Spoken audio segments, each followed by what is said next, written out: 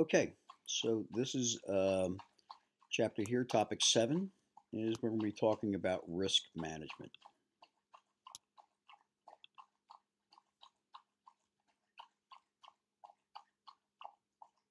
So this diagram here is actually a pretty, I think it's a nice diagram because it really does kind of explain the whole issues of, security and the things we're focused on in terms of security. So if you look at this, we've different, kind of the two different stakeholders, obviously owners of an asset and then threat agents against an asset.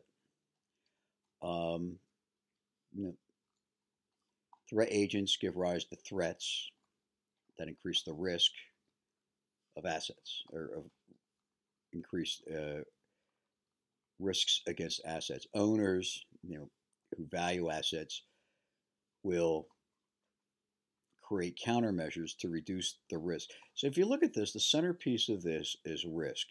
Right, the centerpiece of this on both, between owners and threat agents as different stakeholders. At the centerpiece of all this stuff is risk. Is risk. Increasing risk, reducing risk, countermeasures to risk. All right. So there's a whole, and this is one of those centerpiece concepts in this whole idea of information system security. It's all about risk and risk management. All right. So definitionally, comprises the tasks and activities associated with assessing, mitigating, preventing potential threats to an organization.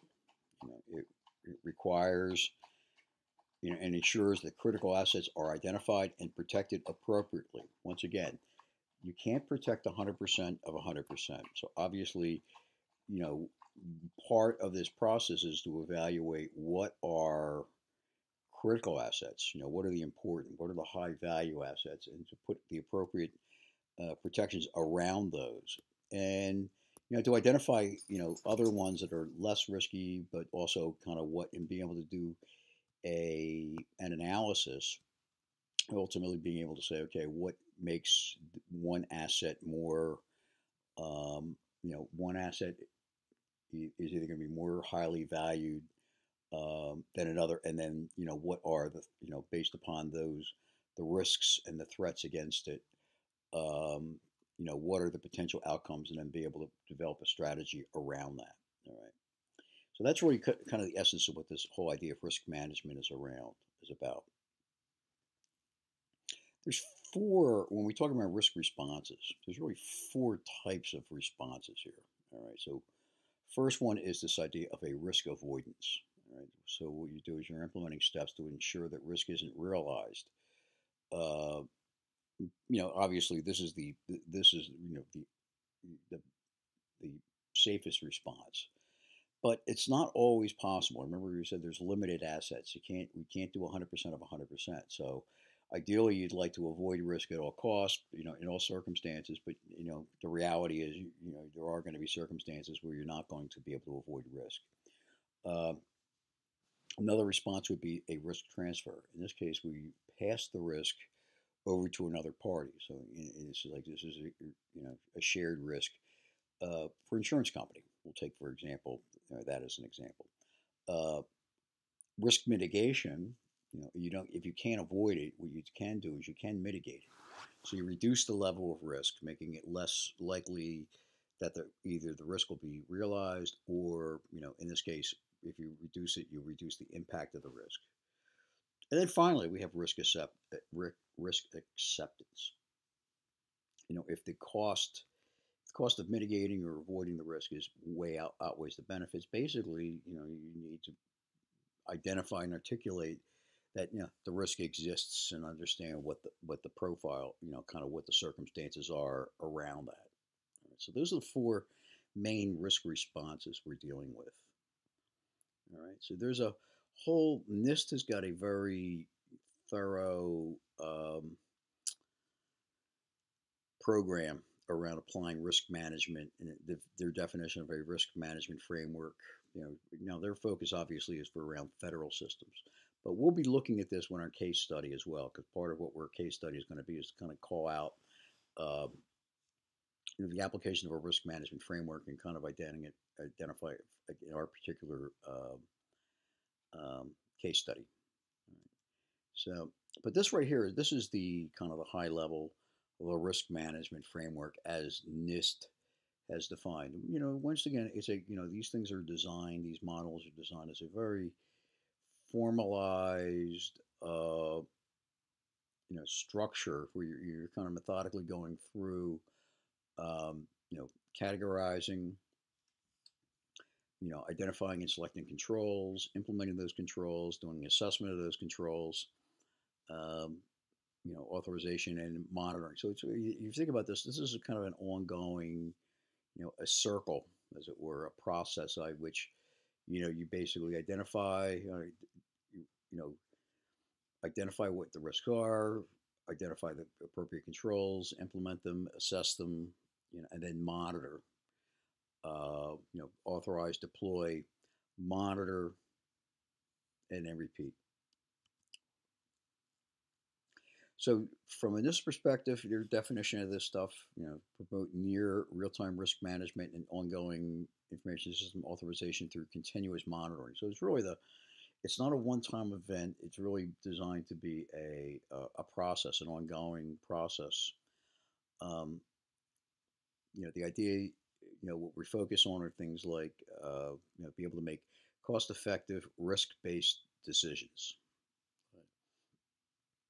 More importantly, the idea is also you want to embed or align the information, the information security into the enterprise architecture, into the application development lifecycle. Remember, as we said, is the thing about security. Security actually parallels everything we see in things like enterprise architecture and application development. There's a security dimension to it. So what we're really trying to do is organize this stuff, and keep it and structured in such a way so that we can deal with both the enterprise architect, the aspects of enterprise architecture and development, app development that um, are associated with this. You know. In addition, we want to link risk management processes at the information level to, not just simply, this whole idea of risk management is not really limited. It's not simply an IT thing. It's kind of across the board. So there's an organizational risk management. So this is really the application of risk management, kind of the big risk management down to the risk management, around, within information technology. And finally, what we want to do is we want to establish responsibility and accountability for the controls within an organization. Who is responsible for this stuff? Who is accountable for this? So we stay on top of it. That they are implemented correctly, and they are monitored. So, RMF has got kind of a step through the process. Basically a categorization, define, put a systems description, kind of register it, make sure you can track it. Second step is to select the controls. What are the controls that are out there? And this document actually describes a lot of this. So this stuff is not necessarily something that you have to make up out of thin air. There's actually a lot of reference information that can kind of be pulled. It's really more a matter of applying it to the particularities of your situation. All right. Basically developing different strategies around monitoring and getting an approval. As you can see, it's very formalized, or it's a very formalized kind of structure. Implementation of the controls, implement the plans that you've identified out there, and you document everything. So a lot of this stuff is very, as I said, kind of a very formalized kabuki dance, as it were, kind of view of how you implement this stuff. Step 4 is the assessment. Basically, you assess the controls in accordance with the assessment procedures. And then you prepare a report for it. And then you do a review of that report. And then you do remediations or recommendations of what the remediations would need to be.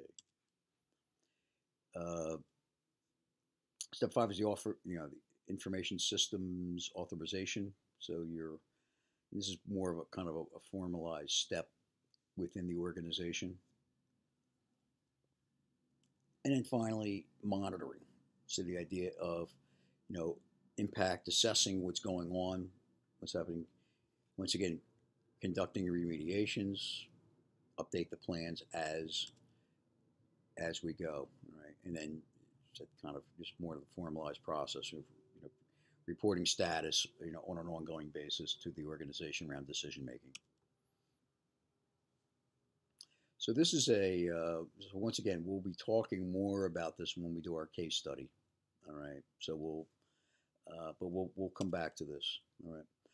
A couple different things we've got out here. There's a couple different control frameworks. So there's a lot of. It's not just simply, NIST has got one, but other ones are out here. There's other frameworks. For example,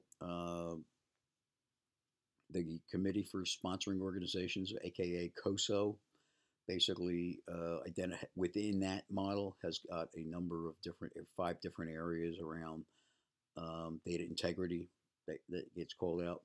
ITIL, which is actually around operations best practices for computer operations and systems delivery. They have 34 books outlining practices for this. COBIT, which is a kind of a enterprise architecture-ish security model. Basically, they have a 4-domain model for governance, outlining 34 processes and 214 control objectives. ISO has got a bunch of stuff. And then finally, NIST is the SP 853. They have 300 controls across 18 different families. So you see these all frameworks. Some have different, maybe some different focus areas. So, ITIL is around service and service delivery, and operational focus.